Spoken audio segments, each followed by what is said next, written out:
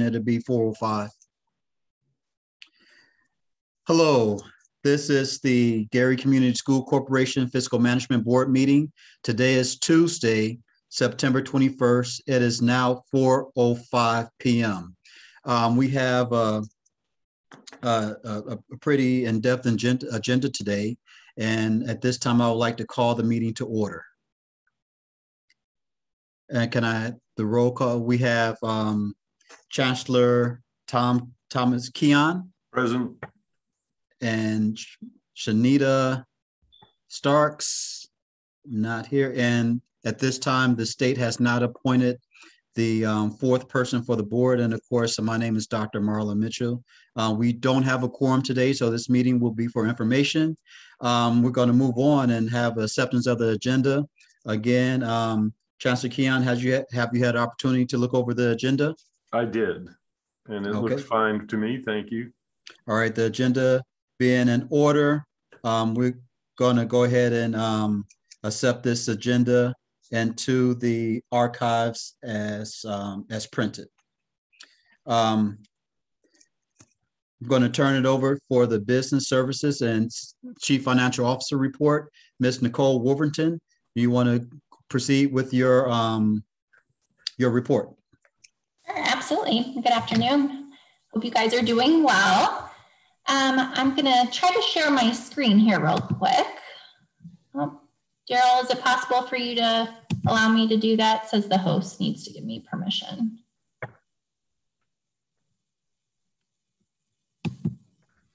Hang on here. Bear with me.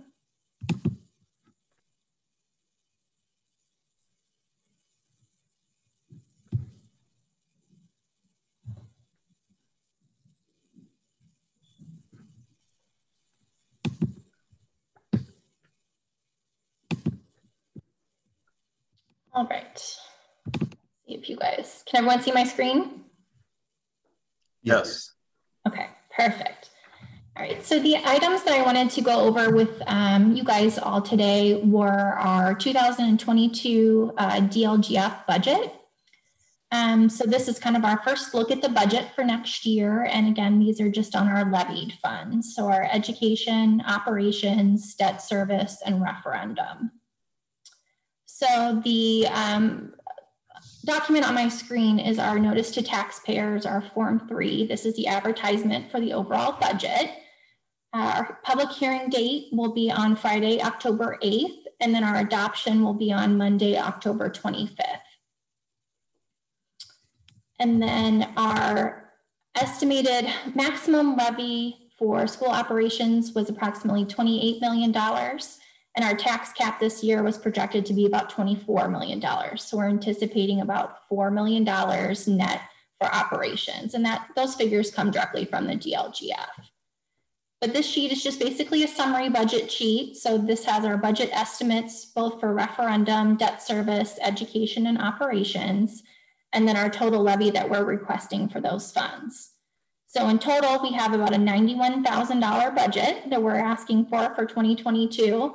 And the estimated levy is about $56 million. So that was it for this sheet. This has also been approved by DUAB Director Pete Miller. That's another requirement for DUAB as well, that he signs off on this formal advertisement that we're in compliance for the DLGF. Scroll back up real quick, bear with me. To our summary sheet. I'm gonna get into the nitty gritty part of it, the exciting part. So this is kind of our summary comparison of our year to year. So our 2020, 2021, and then our proposed budget for this year. The kind of the meat and bones of everything. So you can see what we've requested in the past year over year, what we've actually received, and then what we're requesting going forward. So the major items are debt service, which is our long-term debt. Dr. Mitchell, I know that you've always wanted me to kind of emphasize that. Our long-term debt is our bonds and our leases, and anything that, it does include our common school loans, that have been suspended through 1065, but these are not, our accounts payable short-term 1-year debt. This is long-term 15, 20-year debt projection service fund. So we have asked for about a $16 million debt service. It's a very healthy fund to pay all of our required debt for 2022 in and out. I did increase it slightly because we are anticipating a higher projected collection for our textbook reimbursement. Ms. Wolverton, sorry, can I interrupt you? Ms. Wade needs a new link she's trying to get in, and I want to make sure we help her get in. Daryl, if you can hear me, can you send her the Zoom password and code again, please? Yes. Bear with me, I can forward it as well. I know you're all seeing this, sorry. I just want to make sure she's getting it.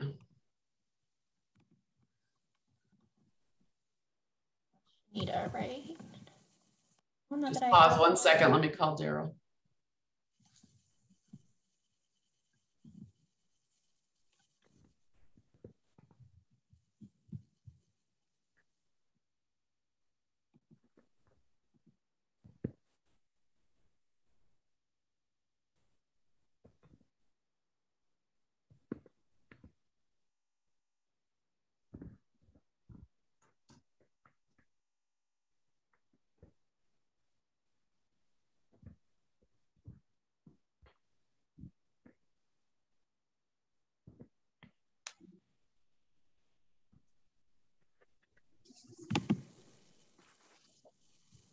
Crystal says, who needs it, she will do it for us.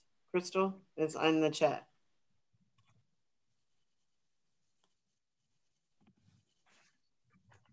I don't think I have her email address.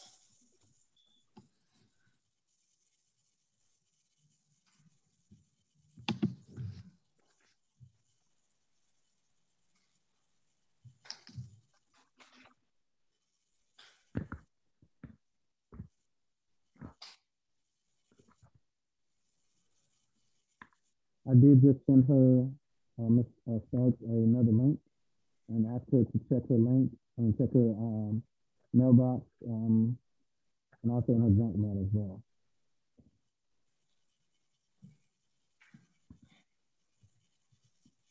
Chelsea has sent it.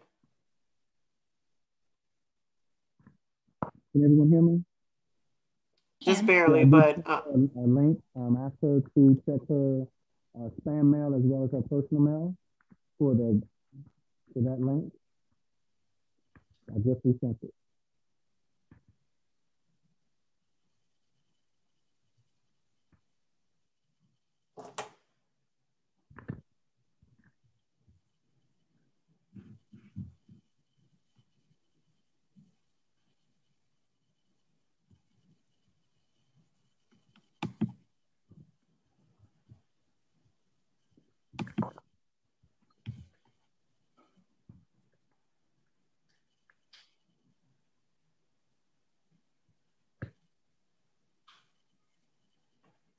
Daryl, I just emailed you her personal email to try that one. Okay. Okay, I actually sent it to her very Gov email, so I'll send it to that one now. Oh, I didn't hear you, but I sent you her personal, the Yahoo email. Yeah, I sent it to her work email. She's in now.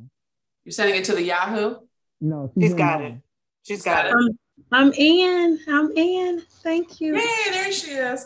Okay. All right. Thanks Hi. Hi. Sorry about that. Technical difficulties. I'm like, wait a minute. I'm not trying to let me in. No problem. We're glad you're able to join us. We just started. So Nicole's just starting with the budget for this school year. So go ahead, Nicole. Yeah. So I just briefly went over our Form 3 advertisement for the taxpayers that states when our public hearing and adoption dates will be. And then I just started on this summary page, so you didn't miss much. I went over the debt service fund. That's pretty straightforward. Next fund I want to talk about was our education fund. Our education fund, we are anticipating about a 6% increase in our tuition support. And that was a figure that came out of our complexity grant information that we received from the state this spring. So that equates to about a $2 million increase in tuition support for the next fiscal year. And then they are also projecting about a 3% increase for the following fiscal year. So we were able to increase that budget for that as well. Keeping in mind too that we also now have this new 45% rule from the state that we need to be in compliance with as well. And then our operations fund is our major game changer this year. If you recall, last year we were only approved for about $5 million in appropriations. This is because, again, the budget cycle is about an 18-month period. So last year, our deficit in operations was about $9 million specifically in that fund. So when we applied for our budget, we did not have enough cash flow essentially to be approved for the full additional appropriations. So we landed about 5.2 million. This year, however, because we haven't been able to really tackle that deficit in operations, we applied with about a $2 million deficit in that fund specifically. So we have pretty much back to normal appropriations. We're estimating or requesting about an $18 million budget for operations. We're right on track for spending about $15 to $16 million. I do think that this budget, I kind of asked for the moon in hopes that I'm going to get as many appropriations as I can. Obviously, we still have 6 more months to go, or well, 4 more months, I guess, technically now, for the year end, that once we receive our final December tax settlement, that'll go into the calculation to make sure that we have enough additional revenues to support our requested budget in 2022. So I do anticipate the actual approval amount for operations will be less than 18 million, but it will definitely be much higher than the 5 million we received last year. And then in our referendum fund, same situation, because we received a pretty higher than anticipated 1st June tax settlement collection. I believe that we're going to end up collecting more than we originally budgeted for the last year. So we used about a 75% collection rate when we initially started the referendum. So we weren't sure historically, you know, because there is no historical data on what the collections would be. So that was kind of a conservative figure. But we're definitely going to be probably more than the 8.9 million. So we want to make sure that whatever additional appropriations we have, we can max them out.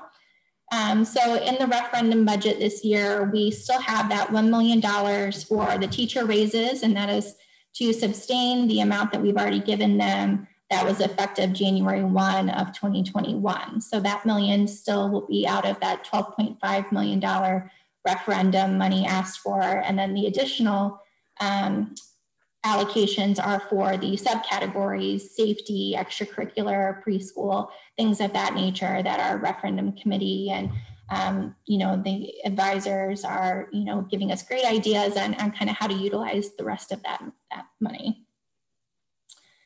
So this is kind of just a year over year. I know there's a lot of kind of, you may have some questions on this, but you can tell that we're trending in a positive direction, increasing all of our appropriations. Pretty much the remainder of the information in the packet was our line 1 expenses. I'll rotate this back, sorry. So our Form 1 is our line by line expense worksheet that breaks out every single category for referendum, for operations, education, into our actual appropriated line items. So I won't go through this in specific detail, but I've included all of those supported figures that we're requesting. And then same for our 4B form calculation that is at the end of the packet here. All my pages are rotated. This is basically just the overall calculation worksheet. So it's that 18-month cycle for each fund to make sure that you're projecting your ending operating costs for 2022 in a positive surplus. So everything that we've asked for in terms of additional revenue and our expenditures and our cash flow is positive in those accounts for 2022. So this is kind of can be a complicated worksheet, but essentially just ties out that everything's going to have a positive balance here in this line 18 for each of the requested funds. Mm-hmm. So we do have a couple of depending factors. Again, just how we're ending 2021, which I think we're in a great position. We're continuing to eliminate our deficit, and our funds are becoming much more healthier. Education's always been a healthy fund, but in terms of operations. So depending on that last tax settlement, that really will be the justification for those additional revenues for 2022. Also, any additional transfers that we would want to make from a fund-to-fund perspective. So we still have the option for transferring any sort of U.S. Steel funds or transfer line items like the referendum into the operating fund, those type of things for budget balancing concerns. We still have many different fluctuations that we can do to end the year as well. And then hopefully, I think because of our great positive cash flow situation that we have, I'm looking forward to in 2022 starting a rainy day fund. That's something that Gary Schools has never had before. I think now that we're having the ability to actually not only do well enough that we can pay our bills, but we actually can do well enough and save. So I think it's, you know, a great standing point that we can plan our future. You know, we're becoming more self-sufficient and financially stable. So I think that's very important and a vital step for our financial stability as well. So we've got a lot of things to look forward to in the upcoming months. I know this was kind of a quick overview of just our levied funds, but if you guys have any questions, I'd love to dive in and answer some of them. She's actually hoping that you do because she loves this stuff. So I do. You're the only audience I have. Ask away. All right. Let me see. Find something. Yeah. As I'm looking at the forms, I see that there's 3 Form Bs, right? You have the Form B for the referendum, Form B for operations, Form B for debt service. Can you just go over each of those forms? You spend a lot of time on the referendum exempt operating Form B. Can you go over the Form B for operations and the Form B for the debt service? Let's see. This one is for our debt service. So Form 4B is, and you're talking about this form, right, Dr. Mitchell? Yes, the Form B, yes. Yep, so this form in this first section is our last 6 months of this fiscal year. So from July to December of 2021. And it takes into account what our current our June 30th balance is, where we stand currently, and our estimated tax collections for December. And then it kind of does an in and out of what we anticipate our expenditures are going to be. So any of our long-term debt bonds that are due in December, which typically ours are on a July to December or June to December calendar year. Some school districts are different, so they may have them at different times of the year. But most of our notes pay out in December. So it takes into account those expenditures, and then it says, you have an estimated fund balance as of this December of 2021. That kind of rolls into what you're requesting for the following year. So again, you go through a debt service schedule, checking off, the 2 loan payments that you're going to make during 2022, and then that nets it against your tax levy that you're anticipating on receiving against any circuit breaker credits. And then that gives you a projected fund balance for 2022 as well. So for debt service specifically, we are looking to, I'm sorry, there we go. So we do have a positive operating balance for debt service in 2022. Okay. And that's your line 18. Yes. All right. And can you do the same for us for operations? Yes, absolutely.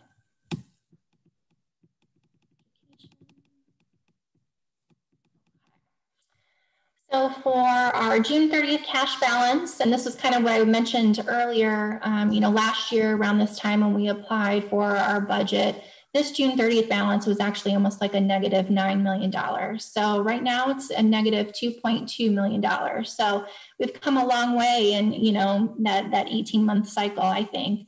So that really greatly impacts how much money we're going to be able to collect in December, and then our anticipated expenditures, and then any sort of transfers that we're going to make into that fund as well, which currently we do have some transfers into education. There's a 15% transfer of our tuition support that goes from education into operations to help support that fund as well. And so then that ties into what we're requesting for 2022.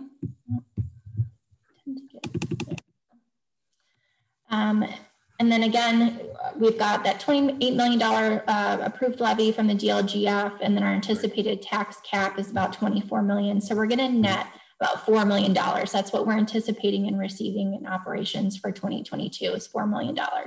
So if you think about it, we've got 10 schools, and we're anticipating spending about $15 million out of that fund. So you have to ask, where does the additional actual revenue come from? So, and that does come from that educational transfer and things like that, some other miscellaneous revenues as well to help support that fund to be self-sufficient.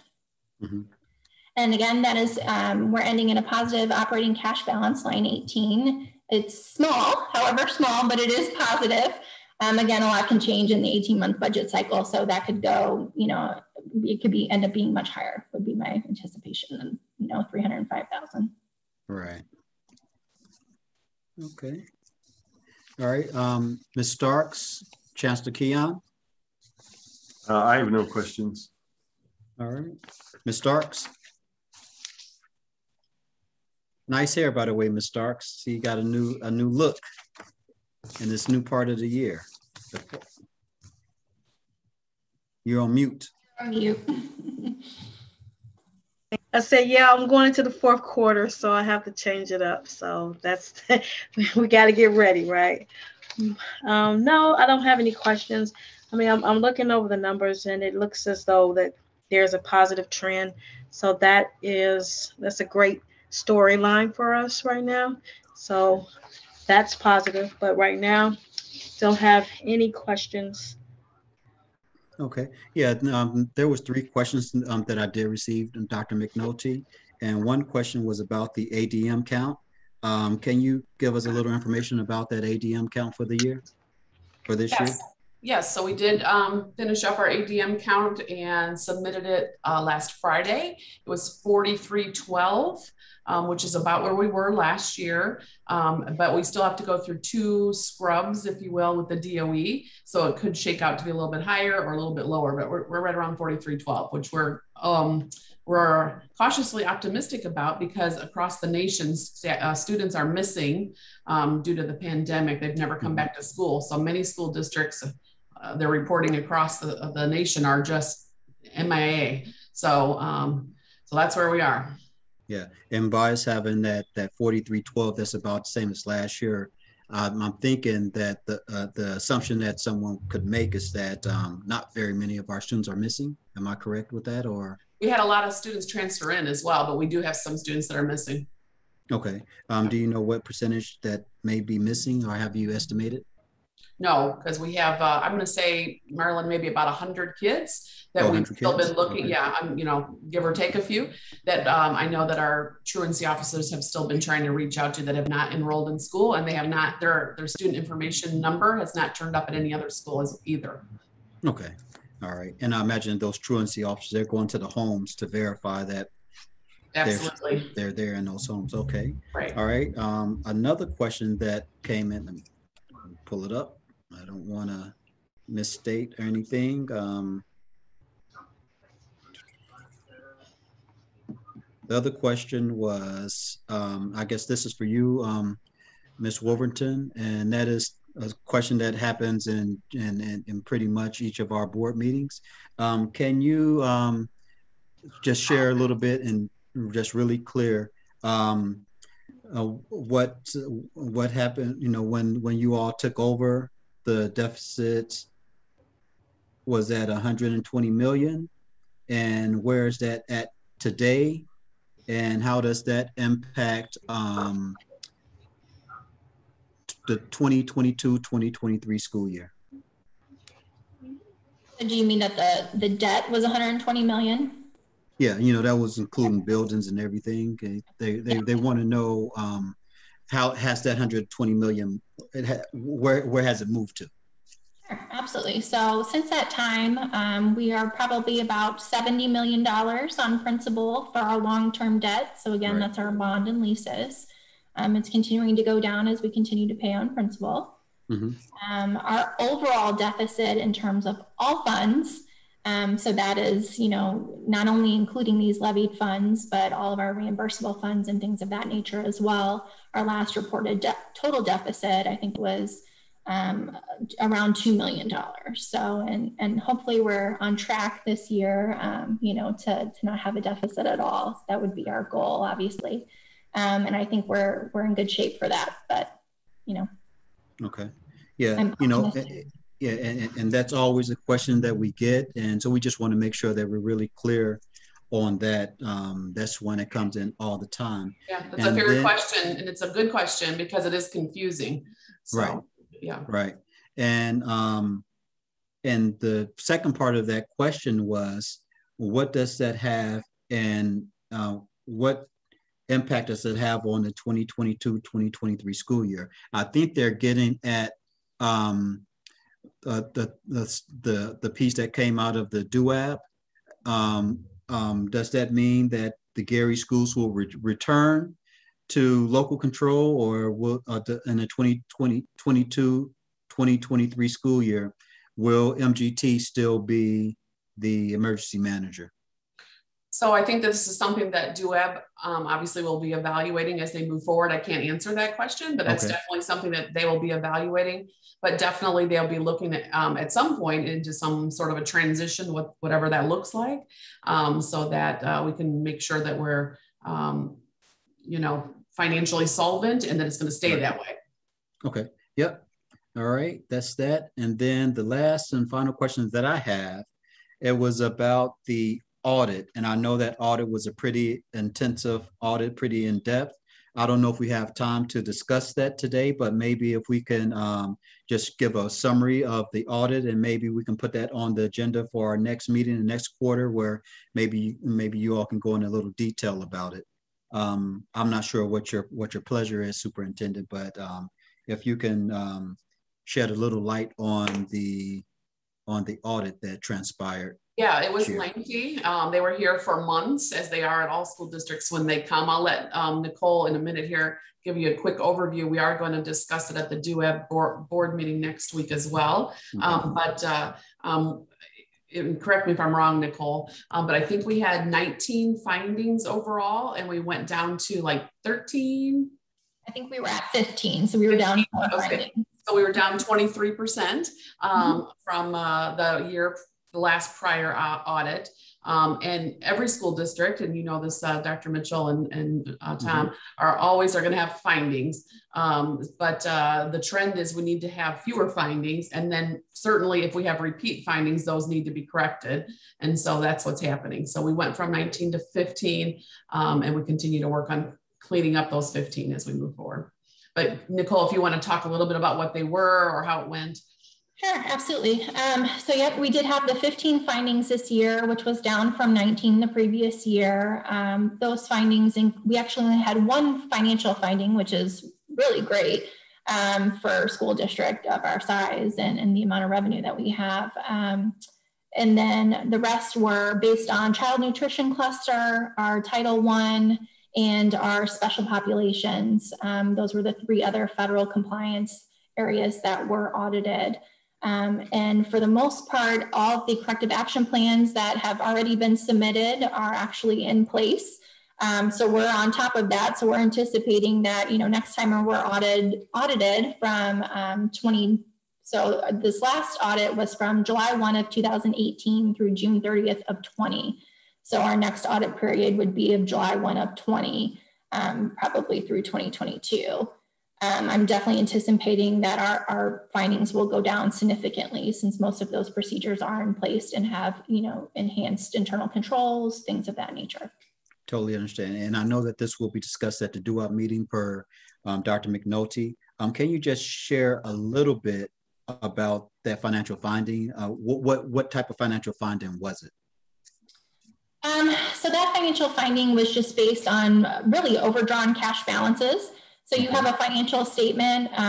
Most of that obviously was the operations fund. The operations fund had a deficit, had a negative balance. So they considered that an overdrawn cash balance, as well as some of the reimbursable grants, things of that nature. And a lot of that could be timing related. It could be the end of a cutoff of the reporting period before the reimbursement was received, maybe a month later. So that's usually pretty standard in school districts, that because of those reimbursable grants, they could be off a month or two, depending on when the reporting period is cut off. And then the operations fund kind of just is what it is. That's the deficit that we've been dealing with for the last couple of years that we're slowly climbing out of. So I think as that fund becomes more whole, we won't have that finding going forward. Besides the overdrawn cash balances, it was just training on internal controls. It's no secret that Gary Schools has had some turnover. So things like that, as we continue to get new hires and new employees, we're making sure that they're all receiving training manuals, adequate internal control training. Policies and procedures district-wide are being updated as well. So it really wasn't anything, necessarily monetary finding. It was just more of a control compliance. Okay. That's fair enough. And we will definitely get more information about the audit during the DUAP meeting, if I'm not mistaken, right? Okay. All right. And that DUAP meeting is going to be, you said next week or week after next? It's next week, Tuesday. Okay. Yes. Tuesday of next week. Okay. Yes. I just want to make sure that the person that submitted that question, that they know that they need that to get more information, they would call into that DUAP meeting to hear the discussion at that time. Yes. And if they have questions, they can ask the DUAP. They need to put their question in 5 minutes, at least 5 minutes early, but it's best to do it a day or two early so that your question, your question will be answered. I just want to let that be known to the person. If they happen to miss that, if they can't make it, they can certainly email us. And also we post it on our website and we can give it to them after the fact as well, if they can't make that meeting. Okay. We just want to make sure that they have an opportunity to play. All right. So just for the public's information, that if you have any questions for the DUAP advisory, for the DUAP board to address, please make sure that you get your questions in early. You can get those questions in directly to the DUAP contact person. I believe everyone has that email address, or you can get your questions into Dr. Paige McNulty's office, and she will get that to the DUAP board so that your question will be addressed during the DUAP meeting. We'll do that, and I'll make sure that I'm present in there also. And the questions that you sent, I will make sure that it's posted. But if you have any additional questions, please do so at your leisure. All right, Dr. McNulty, is there any other questions from the board? I just have a statement. Yes. So this is for Dr. McNulty. As far as the website and the availability of information, are you posting everything that for the public, for them to locate it and to review it? That was one of the questions that I received, as far as some statements about not being able to locate information that should be public on your website. So I just want you to clarify for the group. Sure. Yes, they're all posted there. There's a link. If they can't find it, please call Irma. My administrative assistant will help them navigate it, but there is a link and all of the documents are there. Okay. So that's clear for everyone who wants to know that it is on the website, or you can contact Irma, correct? Correct. Okay.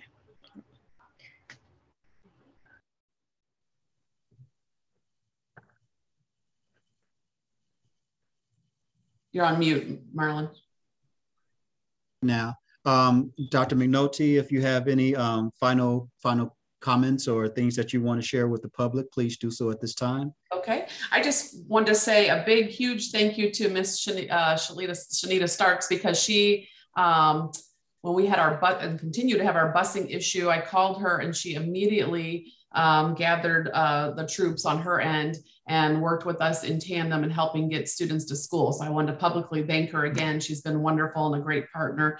And we've had lots of great partners in that endeavor. We have 8 pastors driving for us right now, and lots of people helping with that situation, as many school districts are hurting for bus drivers right now. I continue to say we are looking for bus drivers. If anybody wants a job, I do know that Illinois Central is offering a, I think it's a $3,000 signing bonus to come drive buses. But I wanted to say thank you to her. We continue to make lots of great improvements utilizing our 1065 funds and our ESSER dollars. The tennis courts have all been re-fenced and they look fabulous. We did have a survey that we posted online for the community so that they could pick what colors they wanted the surface of the tennis court to be. And so they did pick, and that's going to be done here in the next week or two. So I'm anxious to see the new tennis courts resurface so the students can start using that again. Additionally, we have our first girls golf clinic that's going to be starting, and we haven't had that in a long time either. So that's exciting. The locker rooms have all been repaired out at the field house, and the staff and administration just finished their curriculum meetings, and they did pick a new math curriculum. So we have new English this year, and next year we'll have new math. So we're excited about being able to offer those opportunities to the students and the staff. Thank you. You're on mute. I try to make sure that I'm not doing any additional chatter. Okay, it seems that the board has no questions, and thank you, Dr. McNulty and Ms. Wolverton. You did great reports today, excellent reports, very informational. Again, I want to thank everyone for your time and consideration and holding this meeting, especially as you share information with the public to make sure that we are being as transparent as we can. That's always important anytime that you're dealing with the community and public dollars. So thank you all. At this time, I'd like to call for an adjournment of the meeting. So moved. I second it. Okay. It's been moved and properly second. Call for any questions, comments? Hearing none. Oh, by the way, just one thing, right? We now have quorum, so I think that we're good. This still will be information. I guess we can take a vote. Chancellor Keon, if I'm not mistaken, it just slipped my mind to approve the Ms. Wolverton's report, her financial report.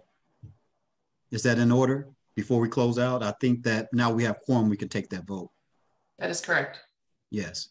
So move to accept. Ms. Starks? Accept. Second, okay. Accept. So it's been it's unanimous that the budget is accepted as information to go into archive. So thank you all, and we've been moved and proper. Everything is good. So the meeting is adjourned, and it is now 4:42. So thank you. You all have a blessed evening, and I look forward to our next meeting. Thank you very much. Thank you. Yes. Thank you. Take care.